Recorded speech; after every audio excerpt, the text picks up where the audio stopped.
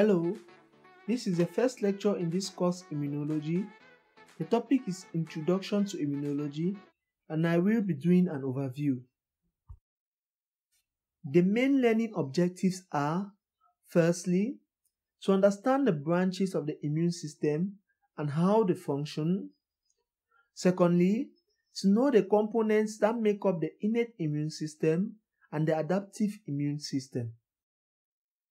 Before we go further, I will start by defining the term immunology. Immunology is a study of how the body responds to foreign substances and fights off infection and other disease. Also, what is immunity? Immunity is a condition of being able to resist a particular disease, especially through preventing the development of pathogenic microorganisms, or by counteracting the effects of its products. I am now going to discuss the immune system.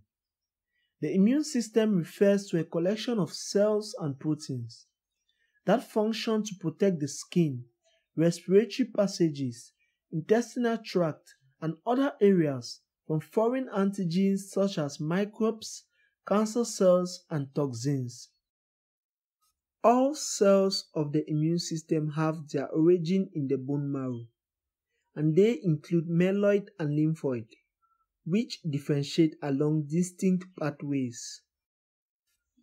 The myeloid stem cell in the bone marrow give rise to erythrocytes, platelets, neutrophils, the monocytes which happen to be macrophages, and dendritic cells, whereas the lymphoid stem cell give rise to the natural killer cells, T cells, and the B cells. For T cell development, the precursor T cells must migrate to the thymus, where they undergo differentiation into two distinct types of T cells, the CD4 plus T helper cell and the CD8 plus pre-cytotoxic T cell. So unlike the B cells, which are produced and undergo maturation in the bone marrow, T cells are being produced in the bone marrow but must migrate to the thymus in order to undergo maturation. The immune system has two lines of defense: innate immunity and adaptive immunity. Let's take a closer look at innate immunity. Innate immunity happens to be the first line of defense a foreign organism or toxin will encounter when entering our body, and it is non-specific. That is, the responses are the same for all potential pathogens, no matter how different they may be. Innate immunity can be viewed as comprising three types of defensive barriers, which are, firstly, anatomic barrier. These are the skin and mucous membrane. Secondly, the physiologic barrier. This happens to be temperature, pH, and the chemical factors of the human system.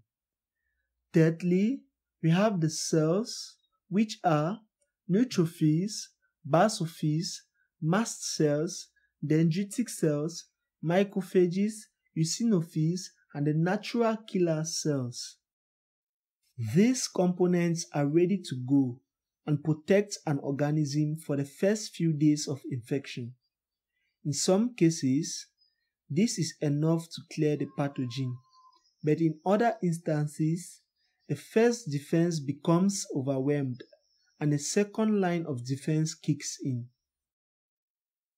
Moving on to adaptive immunity. Adaptive immunity is the second line of defense, which develops when innate immunity is ineffective in eliminating infectious agents and the infection is established. The primary functions of the adaptive immune response are, firstly, the recognition of specific non-self antigens in the presence of self antigens, where the non-self antigens refers to the antigen of the invading pathogen. Secondly, the generation of pathogen-specific immunologic effector pathways that eliminate specific pathogens or pathogen-infected cells.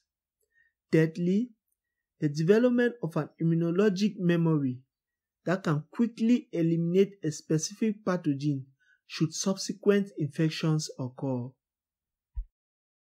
The cells of the adaptive immune system include B cells, which differentiate into plasma cells to produce antibodies which generally target foreign pathogens roaming free in the bloodstream, and T cells, which are activated through the action of antigen-presenting cells and are directed especially toward pathogens that have colonized cells and can directly kill infected cells or help control the antibody response.